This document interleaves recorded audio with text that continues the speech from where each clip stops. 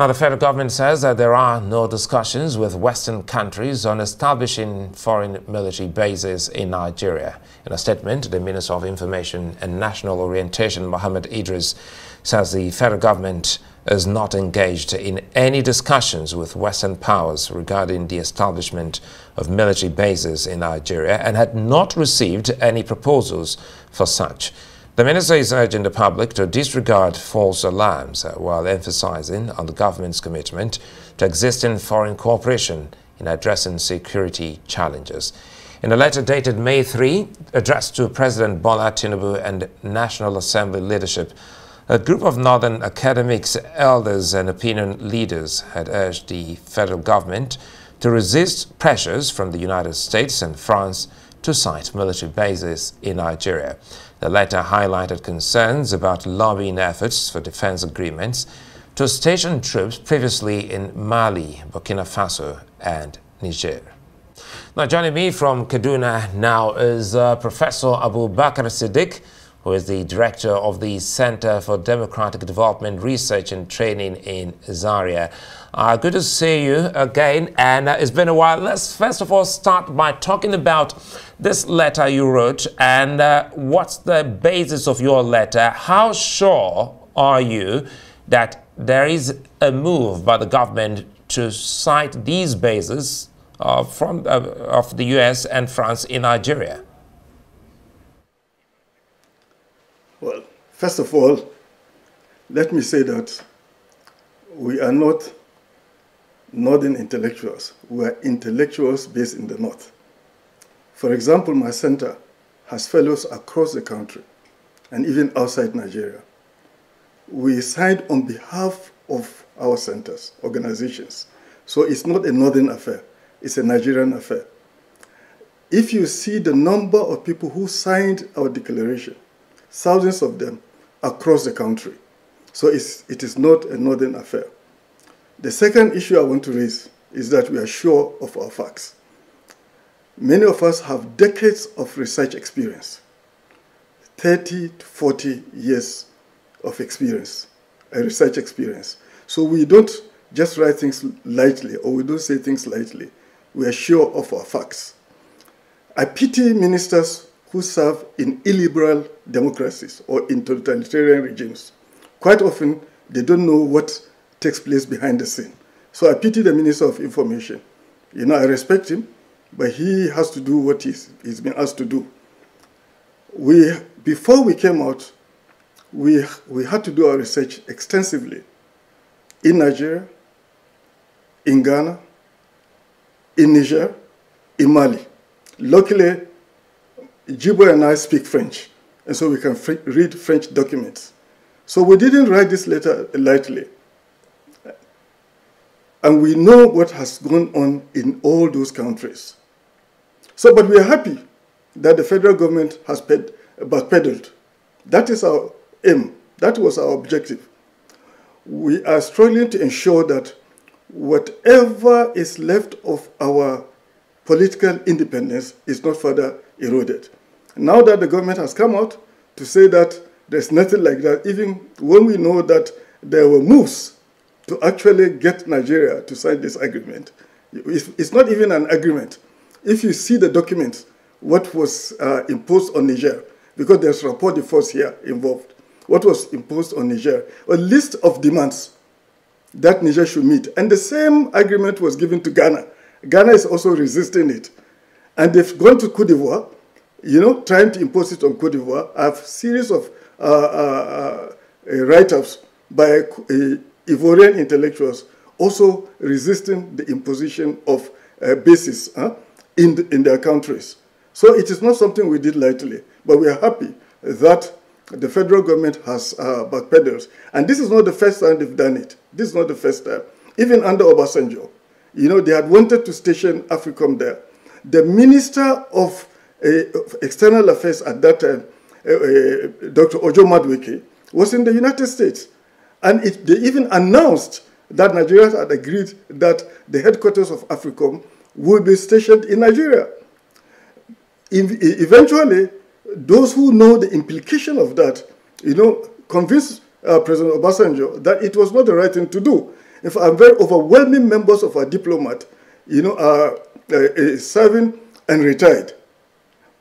A diplomat at that time were opposed to it, and Nigeria backpedaled. In the 60s, it was the same. In fact, Britain tried to impose conditions on Nigeria before they give Nigeria independence, that we should sign a defense agreement with them.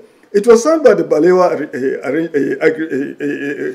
administration. The student of the University of Ibadan and many other Nigerian universities, actually a student, also protested against it. Nigeria, I mean, Britain itself, withdrew from it. Nigeria also abrogated it. So consistently they've tried, Western powers have tried to actually station bases in Nigeria, and Nigerians have always resisted it. And this is what has happened also this time, So there's nothing we said which we don't believe in. We believe in it. And some of them know us. They know we don't come out lightly like this. We are not the kind of people who are hired from Rita Lori Hotel in Abuja to come and demonstrate or to say rubbish on television. No. We are parents. We have grandchildren. We have been teaching people in Nigeria and outside Nigeria 40 years of research experience. And Professor Siddique, they shouldn't play with us. Yeah, Professor Siddique, let me come in here. Well, I'm excited that you're so sure of your findings, and you've used the word to describe what the government has done as a backpedal. Now, you took us down history since the 60s. You said there has been an attempt. Isn't this indicative of some form of good that this might bring for the country or the region? No. The Americans have been in Niger since 2002. This agreement, which was abrogated recently, was signed in 2012. But the government of Niger did not see any progress, despite the presence of American bases in Niger.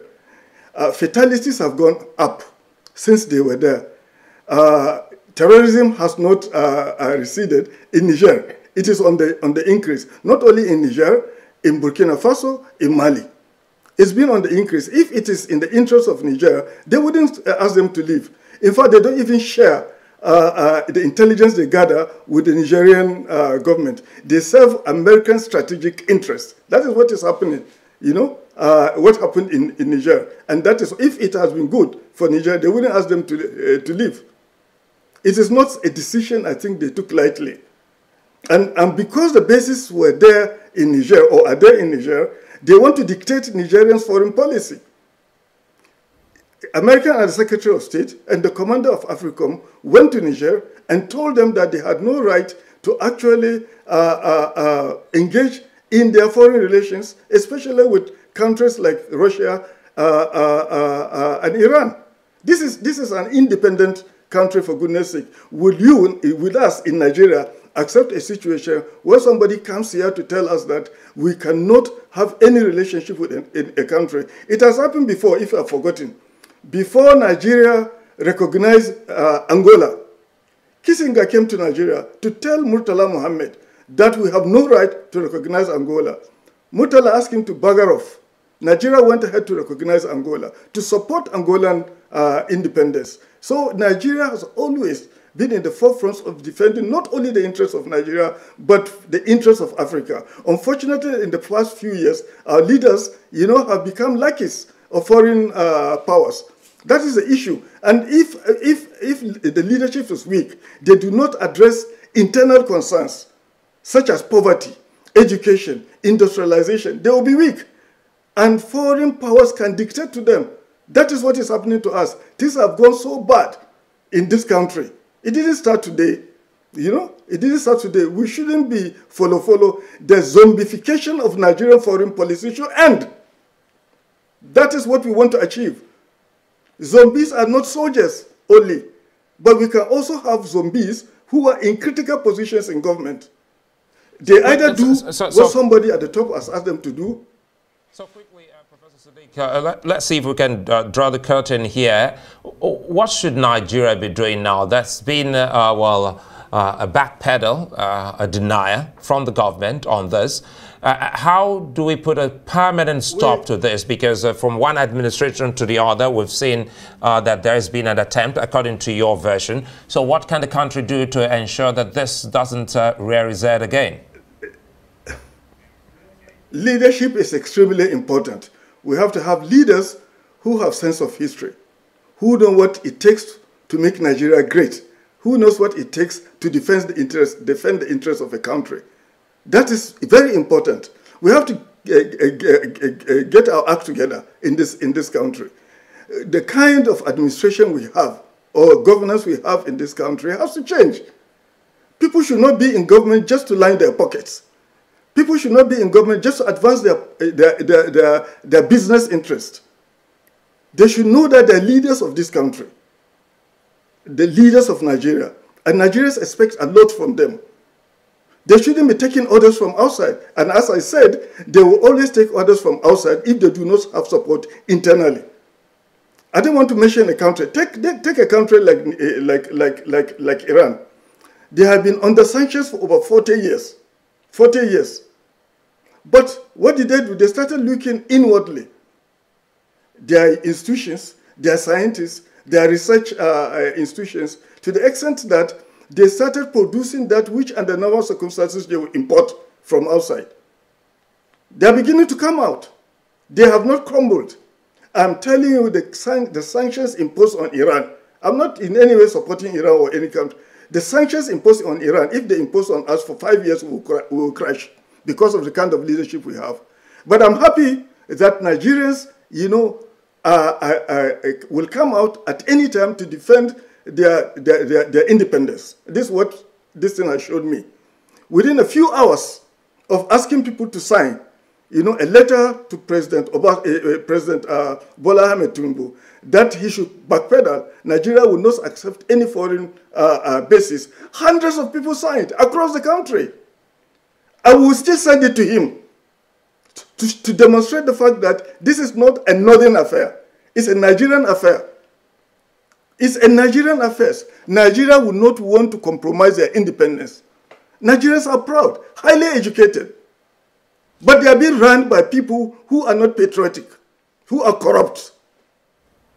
Well, it's a fine place for us to leave it, and we'll still wait to hear from the government on this, since your team of technocrats and academics have insisted that there was an attempt on this. I'd like to thank you for your time, Professor Abubakar Siddique, Director, Center for Democratic Development, Research and Training in Kaduna State.